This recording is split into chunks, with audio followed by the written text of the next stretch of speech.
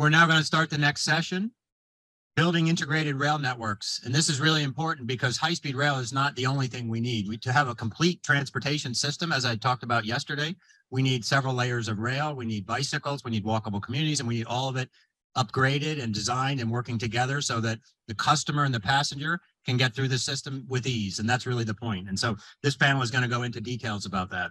So I'm just going to introduce the moderator, and then he's going to bring the panel up and have a nice discussion. Peter Gertler is the moderator. He's the Senior Vice President for HNTB. He's one of our executive committee members, and he's been a great supporter of our coalition and our association. I won't read his whole bio, but I do want to say that he is a great leader in the rail space. He's been that for many, many years. And with that, please welcome Peter Gertler. Hi, everybody. What a great session, right? Let's give it up for Andy and Edgar so far. We're not done yet. First, before I introduce the panel, which I have a great panel, I'm excited to get started in our conversation, is a little public service announcement.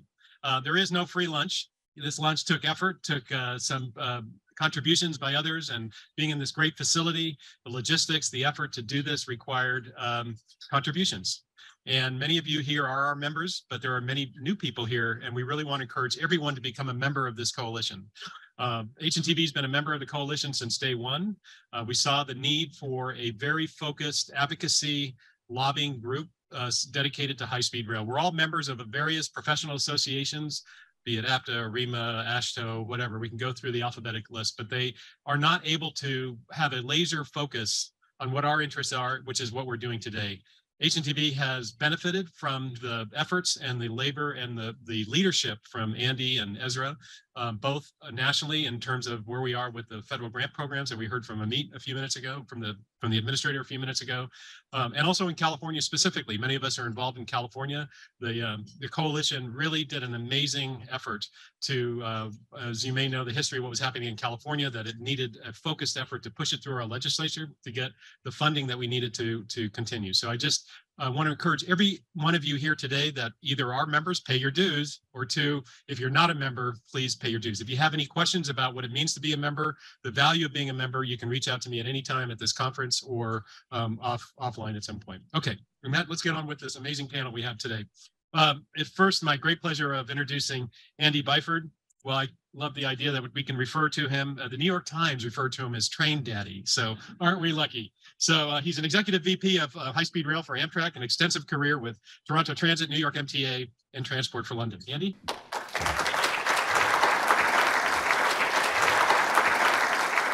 Great stuff. Well, look, thank you, Peter. Thank you, everyone. It's nice to be in a room where everyone agrees on the same thing, right? We all love high-speed rail. We all are very excited about the potential for high-speed rail. And certainly, when I was considering, once I finished at TfL, I was considering which option I wanted to adopt in coming back to the US. Amtrak was the compelling choice. Because it's such an American icon. It truly is an iconic institution. It's America's railroad, but also because we have this golden opportunity, which is why we're all here today. And do you have the clicker? It seems to have disappeared. Oh, there it is. Okay, so let's get into it. So I think it is genuinely a new era for transit. So I just want to take you through a few slides today and just make that point. So first of all, some quick facts. You'll know Amtrak, America's railroad. And we are in an expansive mode. That's what drew me to the organization. It's great to come somewhere where for once we do have a golden opportunity. We've got the money. There's this absolute impetus, which we've heard about this morning, about going to the next level and truly making high speed and other improvements a reality for this great nation. And certainly we're very focused on that, which is why you can see the stats there of the as-is, but we're rebuilding, we're bouncing back after the impact of COVID. And this gives you just a snapshot of the year in review. So we're rebuilding our ridership. What really encourages us as an organization is it's not just getting back the people who were already riding on Amtrak, our loyal customers, but you can see there 7 million first-time riders. That's really encouraging that we're building a new ridership base. We want to do more of that. So you can see we're adding service, we're restoring service. We're about to, later this year, we'll restore service to the Gulf Coast and expanding more other services that we've already got. And for that, we need more people. So we're hiring a lot of people right now and advancing major capital projects using the IIJA, which we heard about earlier on. Our top priorities are those on the screen: rebuilding that business again, rebuilding after the ravages of COVID, and getting back to not only where we were, but pushing on in this brave new era for railroading in the US, modernizing our assets, making it even more attractive for our riders so that we can attract more riders. And also, this is the critical point. You heard it from the administrator. We can't do all this on our own. We've got to lean on and rely on and work together with states and other partners such as yourselves in order to make this thing a reality. And it is an exciting time because, again, as we heard from the administrator earlier, we have this unprecedented amount of funding available, an unprecedented amount. Look at the stats, 66 billion is more than all the 51, it says on the slide now, 52 years of Amtrak combined. So that's a huge opportunity that Congress, this administration have given us. And it doesn't mean to say we have all that cash in the bank. We don't suddenly have this war chest upon which we can draw straight away for all the suppliers in the room. But it does mean we've got 22 billion to push on in improving and upgrading our existing asset base. And the delta, 44 billion, is drawing down via FRA grants, discretionary grant programs, and that's where the role of partners such as the states come in. But as the administrator said, and I quote, "It's our moment." And these are exciting times. So I just want to run a quick video, first of all, if you might run the video. Let's see how we see it from the Amtrak perspective. For more than a century, people in America move by rail. They travel faster here than anywhere in the world. 140,000 miles of track, connecting cities from coast to coast. But somewhere along the way, our transportation policies got us stuck in traffic. Not anymore. Thanks to Congress and the administration, a once-in-a-generation investment in rail is beginning, and Amtrak is ready. We're rolling up our sleeves to get to work to transform our transportation system, adding service, putting new routes on the map with state and federal partners to connect thriving cities and towns, building stronger and more resilient infrastructure, introducing a new state-of-the-art sustainable fleet made in America, modernizing our stations and making them accessible to all, connecting us with the people we love and the communities that bring us together. We're creating a greener transportation network, and we're growing the economy while we're at it, powered by thousands of new, good jobs. The stakes are great. The potential, limited only by our collective will to act, to deliver on the promise we make to future generations that we will leave this place better than we found it. The new era for rail has begun. Join us. So two things stood out for me from that video. They were number one, where at the start it said, well, we used to have the fastest trains in the world. Well, we should be aiming to get back to that, right?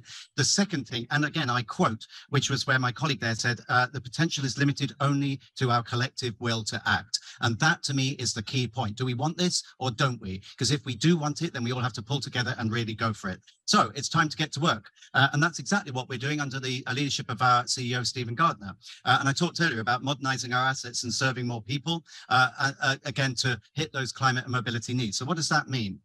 Well, in terms of modernizing the assets, basically looking at all of our existing assets and modernizing them to bring them truly up to date to be in the 21st century and to comply with ADA. So wonderful facilities such as the Moynihan Train Hall, which I had the pleasure of using for the first time only recently. That's the way of the future, state-of-the-art, decent, modern infrastructure. New trains, fleets such as the soon-to-be deployed Aeros, which in addition to being dual mode, will have the advantage. You don't have to have this time-consuming switch between electric and diesel traction at DC. And infrastructure, often the sort of unsexy stuff, the stuff you don't really read about, which is upgrading your switches, your signals, your bridges, your tunnels, the things that make a journey reliable. You've got to get all that kind of stuff right. And of course, we're pushing, I think, at an open door because rail is inherently a very efficient way to move people in a mass transit context. There is really no better way on a highly trafficked corridor to move lots of people in a good amount of time. Plus, we already have the advantage that we're pushing at an open door in terms of the environmental front because it is the greenest, I would argue, the greenest way to travel, and we intend to make it greener still. So what's our vision? Well, this is a very visionary map. This is something with which many of you in the room will be familiar. This is the Connects Us map. And I do stress this is visionary. This is the kind of network that we should be aspiring to. So what you see on there are the dark lines, which are the existing national network, but the lighter blue lines, the turquoise lines, which are things that really ought to be taken forward, such as cities like Phoenix and Louisville and Nashville. They're not currently served. That's ridiculous. These are big, fast-growing cities. So this is the kind of vision that we would like to see become a reality. But to do that, Again, back to my earlier point, we need the states to make that a reality. And how do they do that? Well, the administrator covered that very well earlier. You've got this $44 billion grant pot that can now be drawn down against, and the key federal programs being the means to do that. And so you'll see a lot of closed awaiting awards there. I was very encouraged that the administrator said it's not a one-off exercise, that there will be other opportunities, but certainly we want to carry on working with the states to, for example, push forward on the corridor identity program. But in addition to that, we're doing our own bit. It's not all about waiting for the states to act. Let's get on with it now. And this gives you an example of some of the improvements that my colleagues and I at Amtrak are already working on. Things like making the NEC, the Northeastern Corridor, work even better than it currently does. So tackling those bottlenecks, such as the BMP tunnel, the Baltimore and Potomac tunnel, upgrading sections where the trains could actually go a lot faster. You know, the high-speed rail improvement program in New Jersey. Let's get up to 160. Let's tackle these other areas. We put in our own submissions, the bottom bullet point, we put in our own submissions for areas that should be upgraded. And it's not all about the NEC. The good people of Illinois and of Missouri have already benefited from an uplift of 90 miles an hour to 110. So that's the kind of thing that we've been working on. But in the meantime, of course, we're all here to talk about high-speed rail, right? So what do you need? You know the key elements: high travel demand between city pairs. You've got to have that compelling market, those compelling city combos. You've got to have integration. You don't want to just build a high-speed rail line that doesn't connect to the existing systems. Let's get it right and make sure you've got proper integration at either end. There's the obvious things of a straight right of way, limited stops. You know, the actual infrastructure is really clear for true high-speed rail. That's what you need. But I left the last two till last because you're dead in the water. You're wasting your time unless you have these two things. And they are, of course, political support. Got to have that. And you've got to have buckets of cash. And the two come hand in hand. So there's many people out there, and I've already encountered it, right, who's saying, yeah, will never happen, won't happen in the US. There's lots of skeptics out there. One of the things I'd like to do in my job is defy skeptics, right? And so that's one of the things that we aim to do it. And might you have confidence that it can be done? Because the rest of the world's already been doing it. There were skeptics out there in France when the first TGV line went in from Paris to Lyon. People said, okay, fair enough, but that's a one-off. It's not going to happen. Now look at what's happening across Europe and across Asia. They've already cracked it. They've figured it out how to do it. And similarly, where people said, it is only going to be one or two lines. Well, look at the way that route, mileage map has ramped up. You've gone from 122 miles in 1977 to 12,000 miles now and climbing. And I passionately believe that once Americans have experienced high-speed rail here or abroad, and many of you have, you're obviously advocates of it, but once we've cracked the mold and we've got a true high-speed line going here in the US, everyone will want some. Other city mayors were going, can we have some of that? And so that is why we've got to get this thing underway. So how do we achieve it? Well, we looked at a couple of case studies. There's two classic ways of doing this. The Spanish went out and built a whole brand new, pretty much high-speed rail network. Dedicated lines, it's now 25% of their network, second only to China. And that's very impressive. The German way was more incremental. So there's a lot of incremental development that's happened there, including overlaying high speed onto existing lines, upgrading the existing line to true high speed capability. So the good news here is you don't have to wait 10 to 12 years to get a new line built, or maybe less, or ideally less. There are lots of things that you can do in the meantime. And that's definitely the way we're progressing and addressing this in Amtrak. We should be building the market for high-speed rail, and that is about getting all those four pieces on that jigsaw right. So yes, we want high-speed dedicated routes, but we're not focused solely on that. There's lots that can be done in the meantime. So a bit of a whirlwind tour of what we're up to at Amtrak. Stephen Gardner, the chairman, Tony Kosher, brought in a specific role of SVP high-speed rail precisely because we're deadly serious about this. We want to work with you. And I'll end just by quoting the Secretary of Transportation, no less. Pete Buttigieg said, "Why shouldn't Americans have the best rail in the world?" Well, he thinks that, so do I. Let's get on with it. Thank you very much. Thank you. As I introduce my panel, maybe our panel can kind of get situated in the hot seats. Also joining us today will be, we've heard from already, the Secretary Tokes Homoshekian from my great state of California. The Secretary oversees eight state departments, boards, and commissions, and more than 42,000 people and a budget of $25 billion. Also joining us is Jim Matthews, President and CEO of the Rail Passenger Association, advocating for 4 million rail passengers, and Rick Harnish, the Executive Director of High Speed Rail Alliance. You can read their full bios in your packets. Mr. Secretary, let's start with you. We've heard the national view and the national view from Amtrak, but California, I think, is a leader in many ways, but in particular, you could try to describe a little bit about California State Rail Plan and its innovation that it's put into that around what Andy was talking about, around a system plan. It's not an individual role of one particular rail, but as a system. Yeah, I think that's a very important place to start, because hopefully you can hear me clearly. It sounds like I'm echoing just a little bit. We've got a sort of unique start to this effort in California, because I don't think there are a lot of states. I would argue we probably are the state that has a rail plan that is thinking about this the way that you just described, in a very integrated way, not just from the freight side, which a lot of states probably have a lot more attention that they've paid to, is like, how are goods going to be able to move about, but absolutely the passenger side as well. So it's completely woven together. We've got a plan that is that's got a 2040 outlook on the overall passenger and freight side. Today, roughly before the pandemic, we were averaging roughly 110,000 trips, roughly 100,000 trips on the passenger side, trips, not total people, but trips annually, right before the pandemic. And what we're proposing with this visionary document is that by the year 2040, now only 17 years from now, that we will have 10x that we're hoping that annually we will have more than 1 million trips by the year 2040. I think the exact number is 1,200,000 trips happen.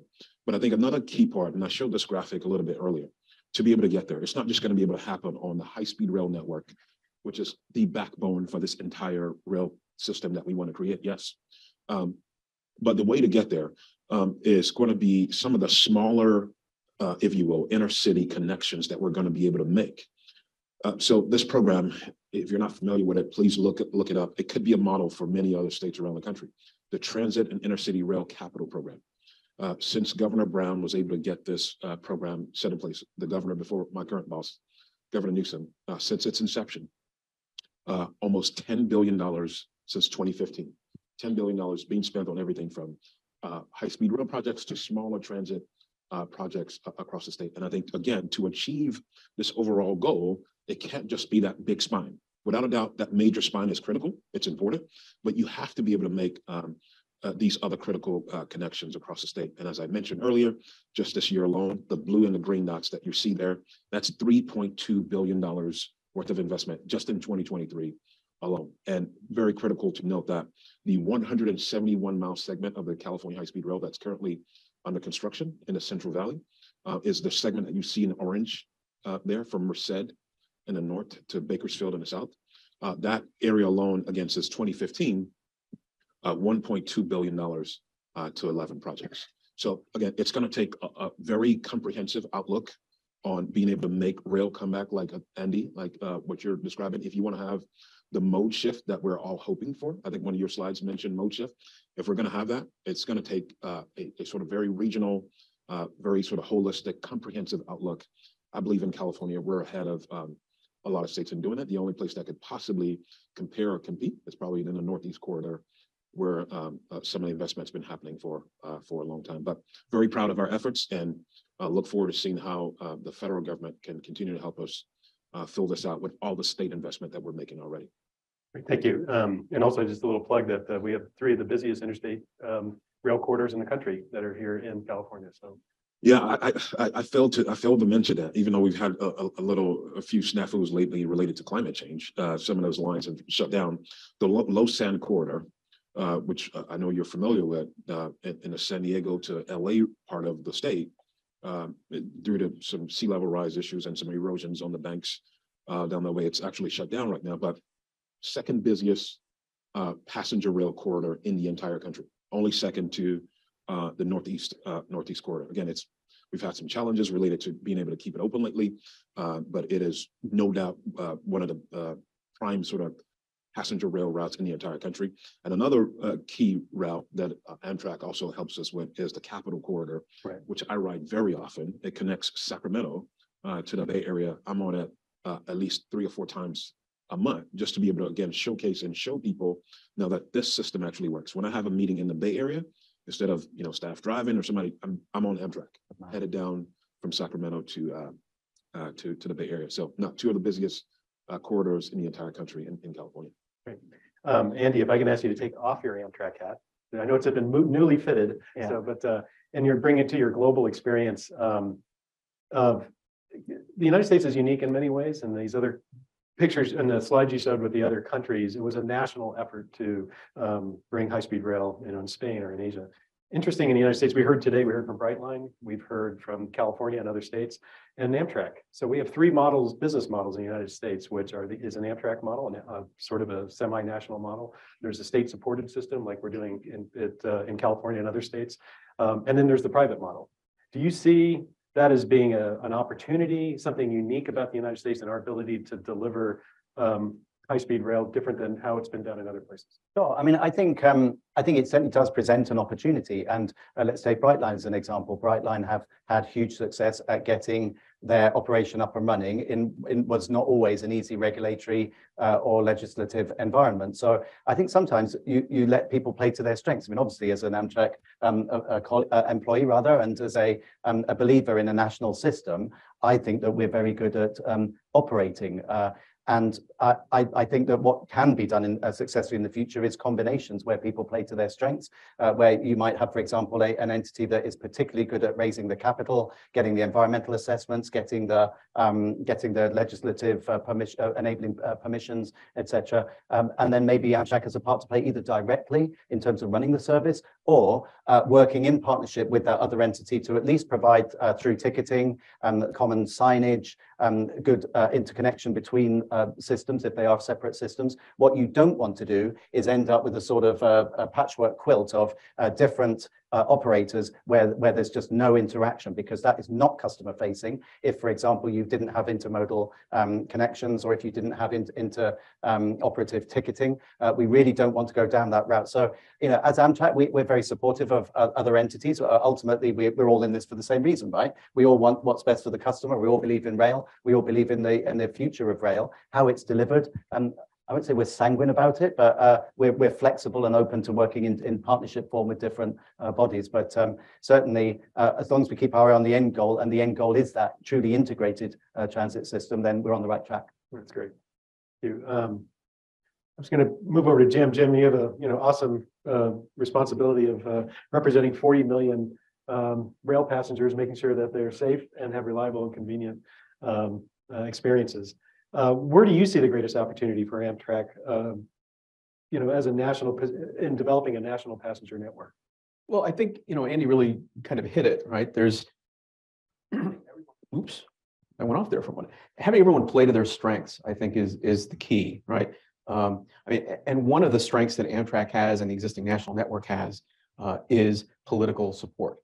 And, we heard Dr. Pearl say this morning that we have this situation where what we really need is policy innovation rather than technology innovation.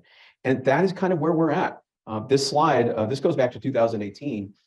This is an example of a political coalition that we had been able to build when the national network was threatened.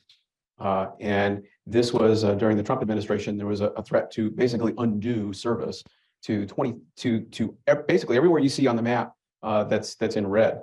That would have been 220 cities on 140 million people who would have lost service.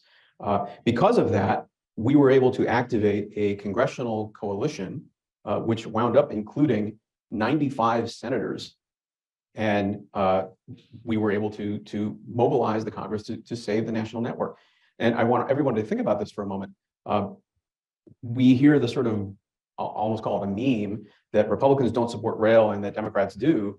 95 senators supported a sense of the Senate resolution that we should have a long distance network in the United States. And that was when it was being led by the Republicans. So this is an example of the kind of political strength that you can build on. And I think that's really an important element for folks to recognize, that this coalition and this strength is what you need to advance to high speed coalition and strength. Because right now, we don't have that. And I wish I could say that we did. But we've been part of this coalition for 30 years. It's been fighting to get this done. And we don't have that yet. We, working with US High Speed Rail, we're working to support Senator Ossoff's letter, sign-on letter. I can tell you that we were pretty happy with the results, but we did not get 95 senators. As a matter of fact, I think it was 9 where we wound up. So that's great, that's progress, but that's not where we need to be. The existence of this service and the benefits that it provides to millions of Americans every day, that is a way to get Americans used to the idea of trains as a utility rather than trains as a novelty. And once you do that, that creates the political preconditions that you need to build a high-speed coalition. In the meantime, a lot of the work has been done. This is just one sample map, but there's several out there. We were able to participate in the Federal Railroad Administration studies a few years ago around the regional high-speed rail planning. Now, this is long-term visioning. But this network in the Southeast that you see here, this is notional. It requires a lot of further work. FRA will tell you that. So let's put that big asterisk on it. However, the initial assessment of this network showed that above the rail, this network, as configured here, would more than cover its costs. That's a pretty remarkable thing. So the other remarkable thing is that this is a political map as well as a service map. This was the result of a collaboration among state DOTs that were part of the regional rail planning process. So now you have a vision that was at least bought into by the state DOTs in these territories where this would operate. So that's a really important point, right? We can sit and talk all day about how much we want this to happen. And I'm absolutely one of those people. And I'm super excited to finally get a chance to ride a fast train when I get on Brightline West in 2028. I'm absolutely excited to go ride the California high-speed rail. That's going to be great. And those are going to be excellent vehicles for showing Americans what's possible. But in the meantime, they have to get something right away for the bipartisan infrastructure law money that they voted for. They have to see some tangible benefit. We can't wait until 2030, 2035, 2063. We have to show something now. And so that's where the existence of Amtrak and the success of Amtrak creates the preconditions for greater public support and awareness of the value of a high-speed network. Thank you. Hey, Rick, you and I have been in the trenches for decades fighting the battle. Rick is an evangelist, a subject matter expert, and has been fighting the hard work about with the building of his coalition, or the High Speed Rail Alliance, founding member of that. Rick, you have been introducing a new lexicon to how we talk about high-speed rail in terms of and networks. And I was wondering if you wouldn't mind just explaining how we should be thinking around integrated networks. And so, you know, we've for a long time had a frustrating conversation about high-speed rail versus higher speed rail versus, are we focused on city pairs, or are we focused on, and part of the reason for that is that railroads are incredibly versatile. And they're kind of like Lego sets where you get the box and it's got a picture on the box and you can build it that way, but you can also build it other ways depending upon what your personal needs are. And so railroads are very flexible in being able to say, well, we've got these existing assets and these existing needs. How do we make that work? So it makes it very hard to have a conversation. So we have been working to create a way of talking about this in a much more simplified manner. And we call that the integrated network approach, where the network piece of that discussion is the very important piece. In later presentations, if folks want, I can get into the other parts of the words. But the description of why network planning is so critical hopefully conveys through these points. And it ends up to why this very innovative and revolutionary state rail plan that California has put together really needs to be replicated across regions, across the nation as a national plan, down to regional plans, down to state plans, and down to MPO level plans. So we frequently talk about high-speed rail as city pairs. There's a lot of reasons that that happened. Trains do, in fact, excel well in markets where the cities can be within 3 hours. You're on really frequent service between big cities. So in one case, Chicago to Indianapolis seems like an excellent place to start. So only 180 miles, so physically it's easy to do. Cross flat land, no tunnels. But maybe Chicago and Indianapolis on their own don't quite justify it. But certainly it's a great place to get started. So there's a lot of talk about Chicago to Milwaukee, Chicago to Rockford. There's been discussions about Indianapolis to Muncie transit service. This map is simplified. There have been discussions about Chicago, Indianapolis, Cincinnati, but unfortunately, most of our planning has been done independently. And so you don't have a lot of opportunity in that to use the system if you're the user, because if you're in Cincinnati, well, we're really only talking about Indianapolis. Or if you're the person trying to decide how much infrastructure to invest, there's not a lot of market there. But if you start to add up all the potential ways that people can use the system, now you've got a lot more volume on everything. And since frequency is so critical to making public transit work, it could be a bus from Indianapolis to Muncie, but because the volume is there, maybe it's an hourly bus instead of just a couple of trains a day, which makes that bus much more useful. Instead of Indianapolis to Cincinnati being 3 or 4 trains a day at 80 miles an hour, maybe it's a regional line where the trains are every 2 hours, every hour, at an average speed of 70 miles an hour, a top speed of 125. But that key piece in the middle there, Chicago to Indianapolis, which today is 5.5 hours. On a shared use line, it should be 3.5 hours. But with a high-speed line, that takes that down to 90 minutes. And now you've cut 90 minutes off the Cincinnati to Milwaukee time because there's a high-speed line in the middle. So we really need to start thinking about building coalitions around networks instead of city pairs. And that's kind of the foundational notion of what we're promoting. And to go back to the California plan, this is in the 2018 rail plan document, not in this format. We pieced it together a little differently. So those are listings of counties from north to south, up to down. And those lines are the total rail or Amtrak bus usage between those counties. And I want to point out that Fresno shows no traffic on this, but that's only to make the lines work at the other side. Fresno is actually, compared to most cities in the Midwest, a fairly busy train station. So I just want to point that out. They did a comparison. If they did everything as standalone projects with everybody going in their own direction the way they were prior to 2018, big increase in ridership and really definitely worth doing. But if you coordinate the system and make it work together as a whole with a single ticket anywhere in the state, and making sure that the buses and the trains all meet each other at the same time so you can use the system. In my version, you can't see that county. I forgot what the name of the county is up there in Northern California, where there's nothing showing up in the standalone projects, but up there you've got real usage going up into Northern California. That's a bus line. So making the system work at the bottom brings enough volume that could improve the bus service to Northern California in order to make that a truly viable option for that part of the state. And that brings a lot more political coalition into it, because now if we are talking about statewide networks, regional networks, we're bringing a lot more people into the discussion. So that's the integrated network approach in a nutshell. Great, thank you. I just want to emphasize something that Rick pointed out. I mean, this is the math that drives the public policy win here.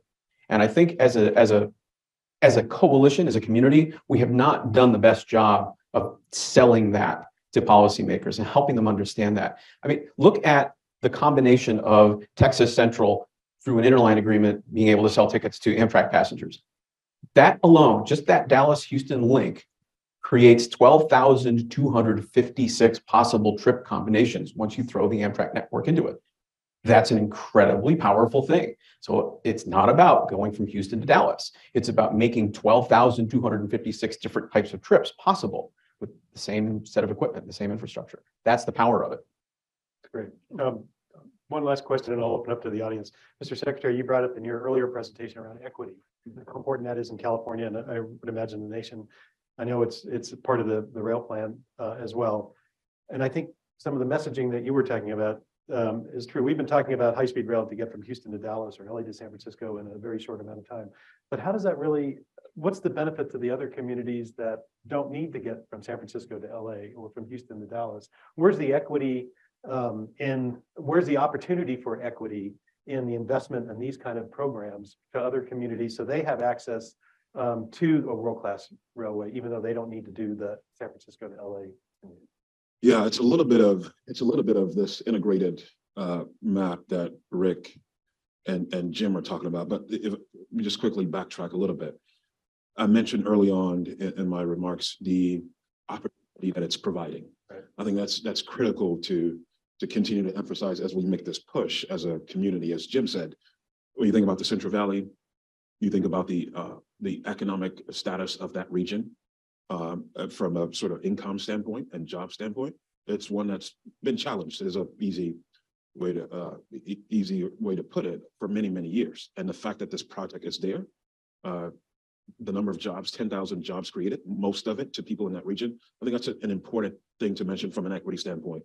First of all, to from an operation standpoint, when it actually starts running, it's not just going to be a Bay Area to LA connection that this project is going to be making. As I pointed out in the map, and similar to the graphic that was shown a little earlier from Rick, there are connections all the way in between. And people are going to need to get to school. They're going to need to get to work. And having an affordable way to be able to get there, which I think this system will be, I think is going to be vital.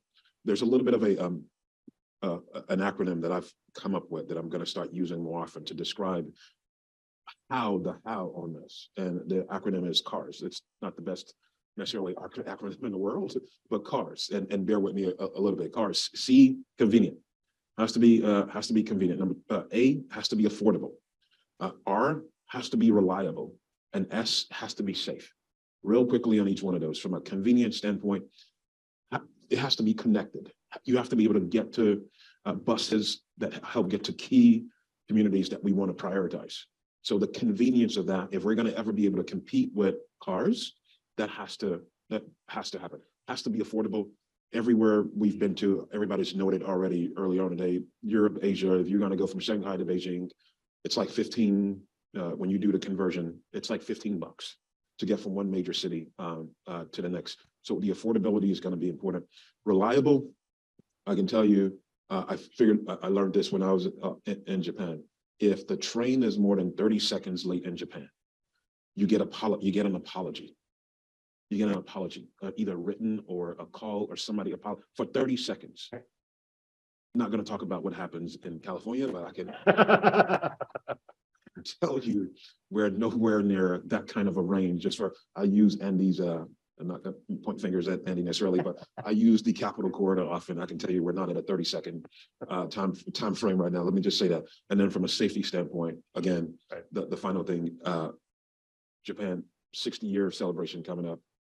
0 fatalities on the entire system. In the United States right now, we're averaging roughly anywhere from 700 to 750 fatalities somewhere along our road system every year. Passenger trespassing, car getting hit by a train, something like that. So 750 roughly, Shinkansen, 0 in 60 years. So CARS, again, not the best acronym, but remember CARS, I'll be talking about that more and more often. CARS in a sense of that's how many we're going to get off the road. 400,000 plus in San Francisco when the project opens in California. I think I did read an article once there. Shinkansen and left 30 seconds early in Tokyo, and they actually apologized to everybody for leaving early. So, all right, I'll open it up for questions. First, let me, Secretary LaHood.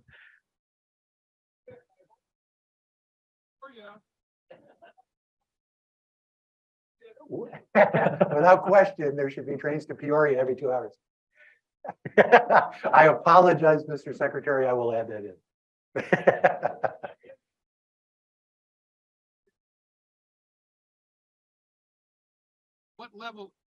What level is your aspiration to become the provider of service to new coming online high-speed rail?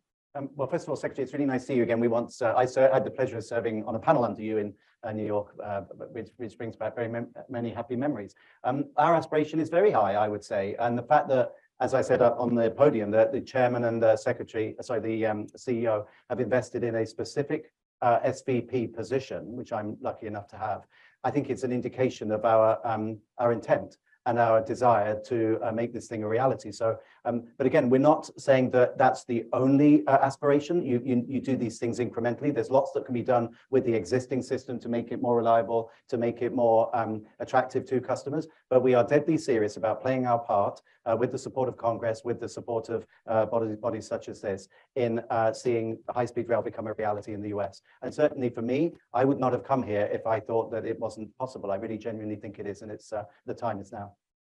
Thank you. Some question, please. Fine.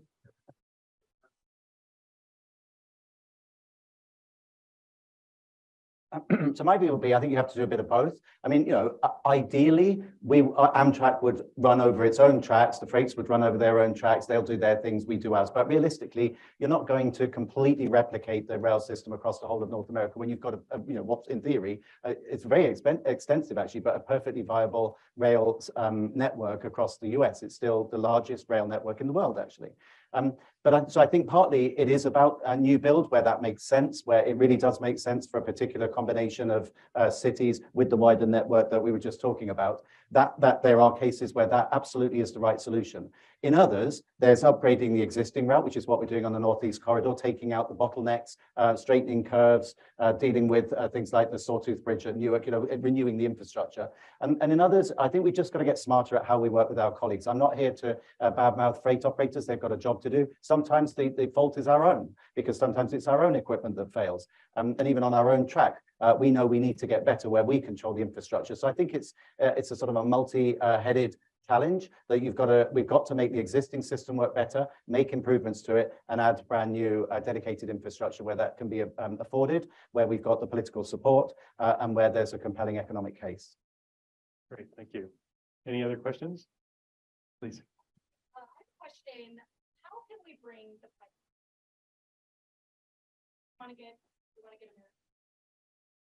Well, I suspect Jim will have a view. I mean, certainly we've got to get to a point where not just the product is attractive in terms of the reliability of the service and the relative speed of the service, but it's also got to be attractive from a pricing point, such that people aren't tempted away or put off by the price and tempted to just get on a plane or get into their own car. And obviously economics comes to the fore. We can't just discount tickets to the point where we're making a loss because we are recipients of public funding. We've got to a certain extent cover our costs. But one of the ways we're doing that is becoming more dynamic in terms of yield management, looking at different price points. There used to be just one price point for Amtrak. There's now 15 different price points. So I think it's continuing in that quest to make us as efficient an organization as we possibly can, and to better understand the market such that we can charge a reasonable price that is attractive and gets people onto the rail network. And I did want to add something there. That is a very Northeast Corridor question. The Acela is pretty expensive. The regionals are fairly expensive, but the distance between New York and Washington is pretty similar to the distance between Chicago and St. Louis. I can ride Amtrak from Chicago to St. Louis for as little as $28. So when we talk about the fares being high, it's high in some places. It's not high enough in others. I think if we're off the Northeast Corridor, I think where the fares are a little bit out of hand is on the sleeper accommodations. Those are up more than 50% from their pre-pandemic levels. I think that's too high. But I think the idea that Amtrak is expensive is very much a Northeast Corridor view. Two of my sons live in New York, and they tell me that all the time because they want to come see us here in DC. And they say, I can't afford it, Dad. You got to get them to lower the price. And, well, you just got to go take the train to Chicago. That you can afford. So. I think the answer is a lot more seats. So I would like to see Amtrak and the Federal Railroad Administration make a big priority of cranking up the production of rolling stock so that we can provide more seats, so that you can run longer Acela trains, so that you can get to the model where you're carrying a lot of people at low fares, but you're covering your fixed costs because you've got a lot of people on those trains. Big amen. Yeah, so in my view, the policy answer is we've got to get a lot more rolling stock in production right now. And make our existing rolling stock work more reliably, and we're on that case. Great. Well, thank you very much, panelists. And it was a great discussion. Thank you, audience. Give a hand to our panelists. Thank you very much.